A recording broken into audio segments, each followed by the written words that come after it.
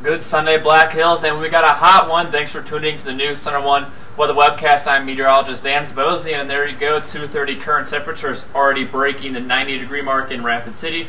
Right now at 92. Phillip, the hot spot, at 93. Actually, their face there, 94. Belle Fourche, Buffalo, 89 degrees, and Deadwood, a comfortable 80 degrees for your Sunday afternoon. Plenty of blue skies and abundant sunshine across the Black Hills for that Sunday. A gorgeous weekend with plenty of sun across the area. And we're talking about temperatures this evening. We'll cool off to the 60s, a few lower 70s by 9 p.m. This will be a pleasant evening, and skies remaining mostly clear, so a great night to see some stars once again. And then heading towards your Monday morning commutes, well, we're talking about temperatures in the 60s as the kids go back to school, maybe a few upper 50s towards the north there, and we'll go with 66 Belle Fourche and 67 degrees in Spearfish.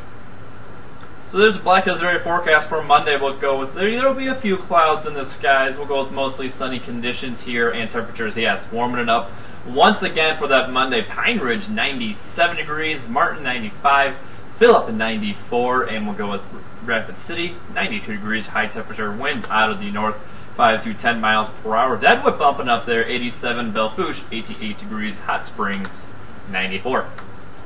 7-day forecast will start cooling off as we head in towards Wednesday. We're talking about a scattered chance of some thunderstorms as a frontal boundary passes through the Black Hills, and there you can see after that passes on Wednesday, seasonal temperatures back into the 70s, high temperature of only 70 on Friday, 76 Saturday, and 79 degrees on Sunday.